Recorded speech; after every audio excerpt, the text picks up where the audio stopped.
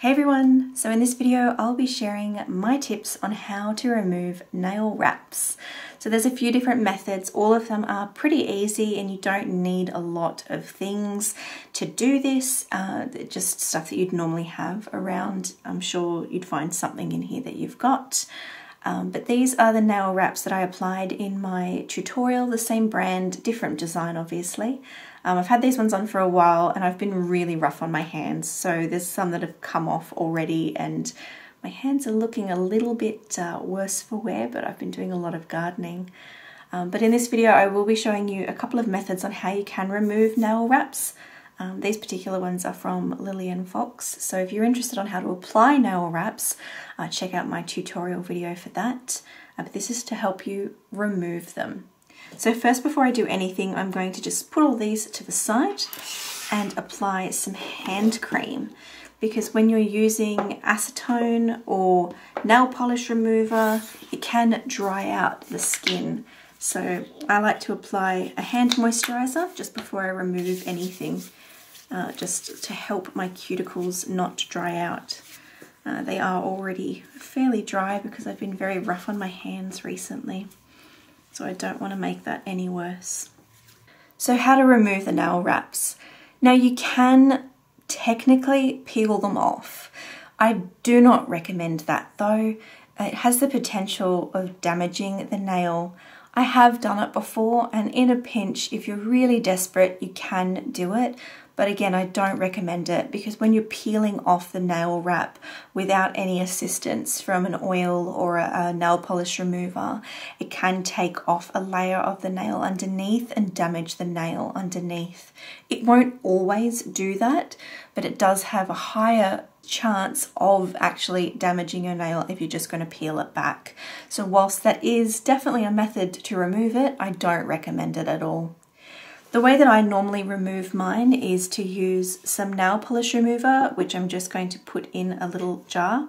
You don't have to, you can do it straight from the bottle, but just for this purpose I will show you removing it from the jar, because I will be using this later as well for another method. So just pour a small amount in. The nail polish remover that I use is actually a nourishing nail polish remover, but it does have acetone in it. You can use acetone free, you don't have to have an acetone nail polish remover. They both work pretty much the same, it's just that's what I have. So for any of these methods, to remove it, you want to lift just an edge piece first. So I'm using a paintbrush that I have. This is a really just basic paintbrush. You can also use an orange wood stick, a cuticle pusher, a plastic one, rubber one, metal, whatever you might have, even just your fingernail. You just want to get the edge of it up, just a little, like this. Don't pull at it. If you go along the edge, you'll see that it just comes up. It's just to break the seal, because if you've put a top coat on there, it will be adhered and stuck down to the nail. You might find that naturally it does come up, but that's what you want. So just a little bit of the edge to come up like this. So you can see there. Now for this method, you just apply some of the nail polish remover to the brush. You get the brush itself and you place it underneath and rub it along. The idea is that you're wanting to melt or dissolve the glue or the adhesive that holds the nail wrap to the nail. So as you go along, it'll peel up more. Sometimes you will have it come off all in one go. Other times it might come off in little sections. So as needed, just apply more of the nail polish remover, pushing it across, and as you'll see, it just peels back as it melts the glue. Now once that's done, just get a little bit of the nail polish remover and go over the whole nail bed to clean it off. You might find there are some of the glue still on there, but it's easy to clean up. The second way to do it, if you don't have a brush or a paintbrush or anything like that that's small enough, is the same way. You can use an orange wood stick. You just get a little bit, obviously pull up the edge first. I like to fold it back a bit after I've pulled up the edge. Get some nail polish remover, put it along the seam and gently slide it under. It's just lifting it up as the adhesive melts. Just like that. And clean it off as you did with the first one.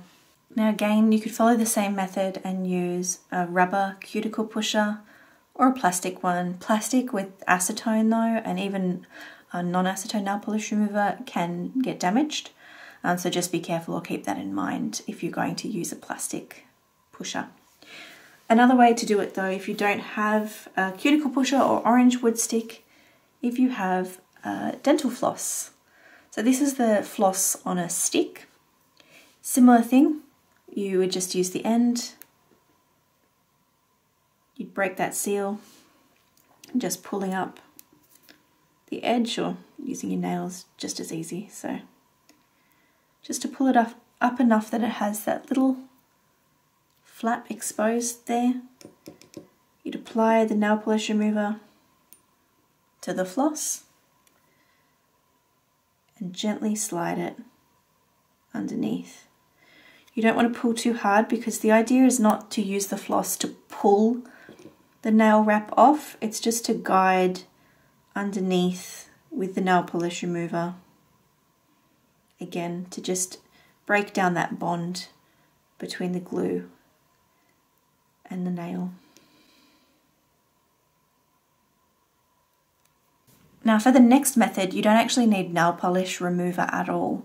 If you have some form of cuticle oil or oil, I just use a bottle that I had from a previous one and put my own in there. I use a mix of jojoba oil and vitamin E oil as well, and sometimes whatever I've got. So if there's some form of facial oil that I haven't really liked on my face, so like a rosehip oil or even a hair oil, hair and nail oil, sometimes you can find, marula oil or Moroccan oil. There's so many. Essentially, again, it's the same concept. It's just the oil helps to break down the bonds in the glue that help the nail wrap stick to the nail. So that's all you're trying to do, is just remove or break down that glue and peel it back without damaging the nail. So break the seal again, and just using the cuticle oil, apply it around the seam where it's peeled up and gently massage it back. And when necessary, just apply a little bit more of that oil and guide it underneath the seam. The bonus of doing it this way as well is that you get a nice cuticle oil massage going on. And it's quite clean the way that it comes off.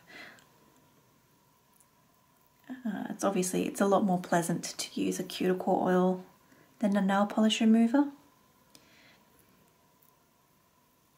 And it works pretty well. But just make sure if you are using a cuticle oil or any oil-based product, that before you apply your next set, you do use some form of acetone or nail polish remover just to clean the nail bed off and get rid of any excess oil.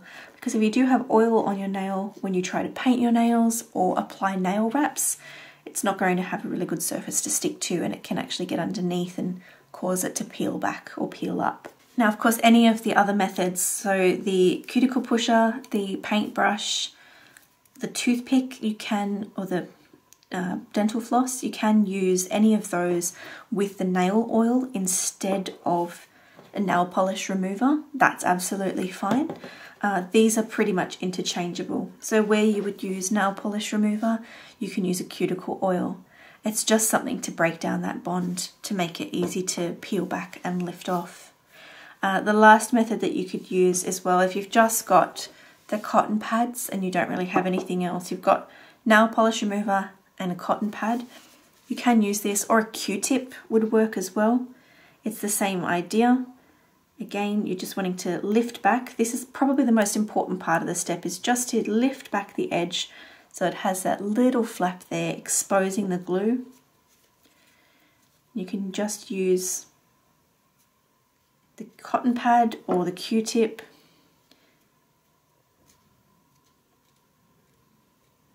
to guide the nail wrap back.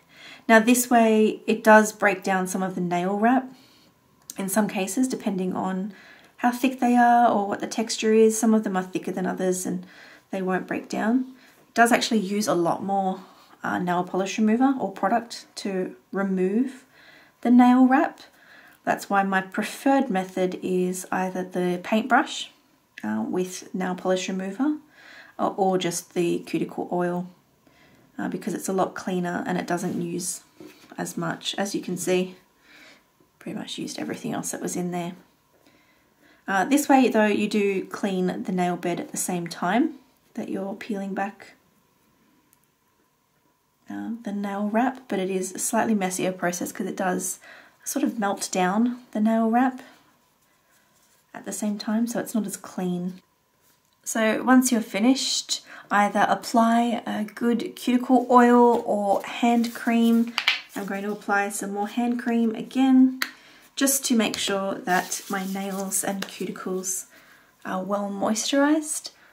Just rub it in around the cuticles. I like to do this anytime I'm using acetone or nail polish remover, just to make sure they stay moisturized and don't crack as much as possible. So that is how I remove my nail wraps.